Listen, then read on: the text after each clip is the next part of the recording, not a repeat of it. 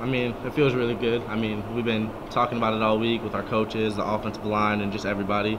And during practice this week, I just told the coaches, I'm like, I'm feeling a big game. Especially these guys getting us ready. The defense, you know, our defense is vicious and nasty, and they're real good. So like running up against them every day just prepares us even more for times like this, and kind of just makes it easier to run. And that's just what happened today. So.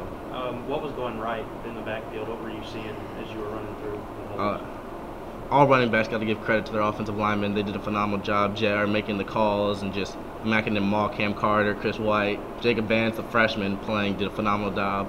And just everybody on that line did phenomenal opening up holes. And, I mean, I just sit back there and read the holes and just kind of explode through them. So, like I said, they did a great job of opening them up, and I kind of just read back there. The holes were easy to read and just exploded through them.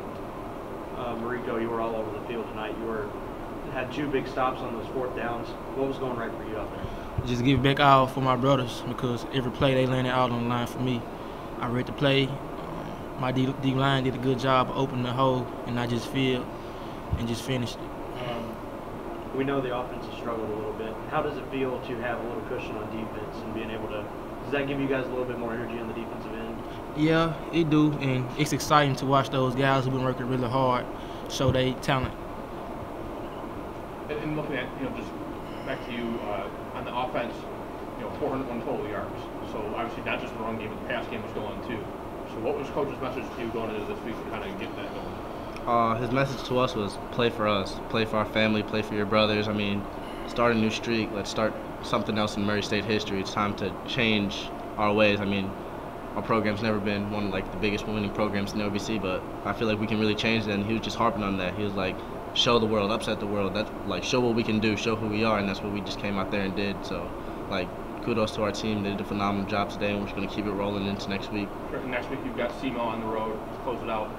So what's going to have to go right for you that way to have success? I mean, same things as this week. We got to get the run game going. Our defense has to stay the way it's been playing all season. I mean, they're doing a phenomenal job, and as an offensive player, I feel sometimes we just feel bad watching them go back on the field.